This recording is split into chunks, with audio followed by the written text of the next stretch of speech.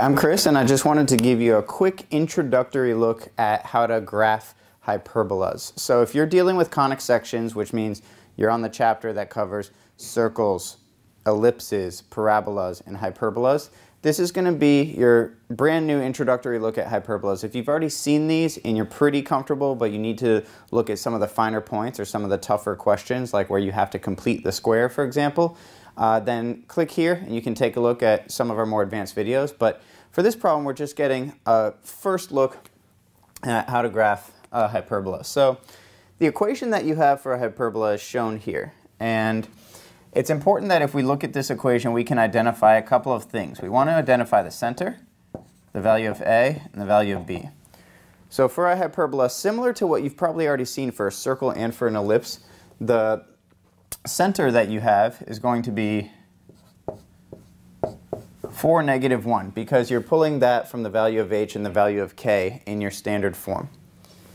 And the value of A, this part's a little bit different for an ellipse. If you remember, in an ellipse, that A was always the larger number. So when you had an A squared and a B squared under your X and Y terms, you always picked the larger value. So here A would be 4 and B would be 3 if this were an ellipse. But for a hyperbola, it works a little bit differently.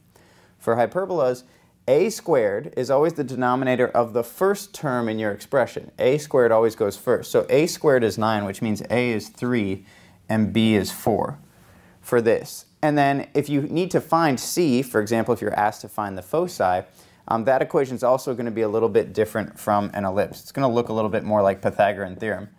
C squared will equal A squared plus B squared. And when you solve that for this, you'll get 9 plus 16.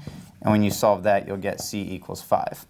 So those are a couple of the differences that you'll notice with hyperbolas that are a little bit different from what you may have already seen in dealing with ellipses.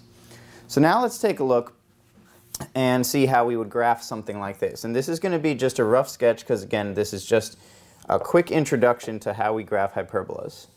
So we have our axes, and our center is at 4, -1. 1, 2, 3, 4, and -1.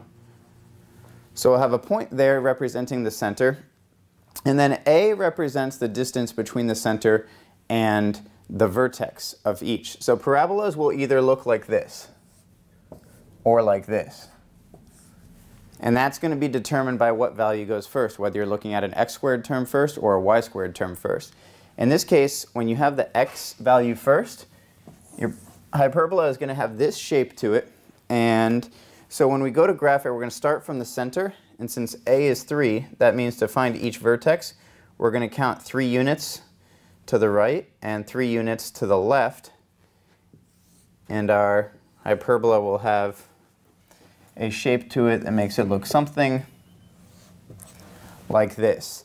Now, if you want a more exact graph of exactly what this equation will be represented as graphically, then one thing that you'll see in some of our more advanced videos, you can use the values of A and B to figure out where the asymptotes cross the center. And when you calculate those asymptotes, that will show you the actual lines that the hyperbolas will approach yet not touch, so that you can come up with a more exacting graph.